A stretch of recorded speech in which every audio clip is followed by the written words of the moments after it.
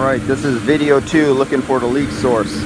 Engine's running, air conditioning's running. I only have 3 ounces in there, so you can see it's under -3 and 91 psi, just enough to show you on video. So now I'm going to shut it off because -3 is not a good thing. But it's only like 48 degrees, 50 degrees outside right now. There is no heat load. Okay, stabilizing, 44 on both sides. Already used the leak detector at both the fittings. Used the bubbles, nothing with bubbles, nothing with refrigerant leak detector.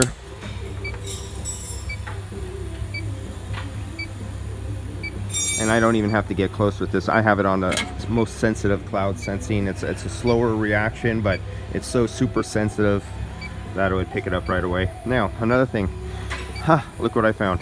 I didn't have it out of my vehicle. It was in my vehicle. But the problem is inside this building, they have air lines that have leaks. Hey. And now my battery's dead. Okay, it was working before. But they have air lines all on the walls and stuff and hoses, and there's leaks. And the background noise of the hissing, the ultrasonic sound of air lines clear across the shop, this can pick up. And it messes me up for looking for leaks around this system, unless it was a big one and I was right on it. But I literally can stand right here and point my ultrasonic leak detector, and you can watch the numbers go up and down as I got close to the leak. And I started walking this way, and you could watch the number go up as I get towards an air hose leak from roughly 70 feet away. Another one, I'm in another place that has these LEDs instead of fluorescents.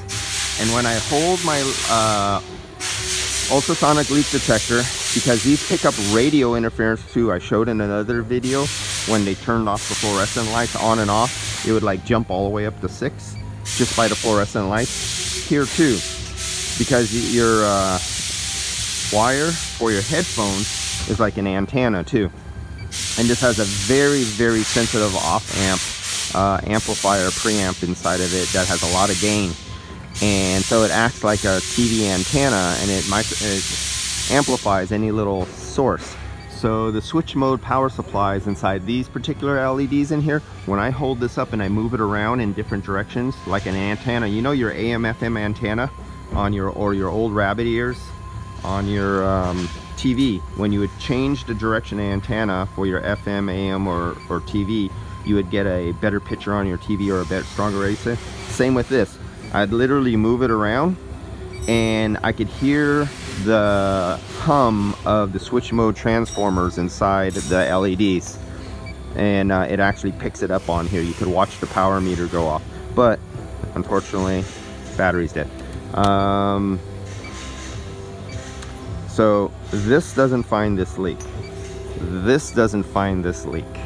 I'm gonna say, so far, I'm gonna say that the seals on the condenser are not leaking, and I just ran it, so now I'm gonna recover the refrigerant. It's only like 3 ounces, but I'll recover the refrigerant out of here and repeat the test, and let's see what our third video shows up with.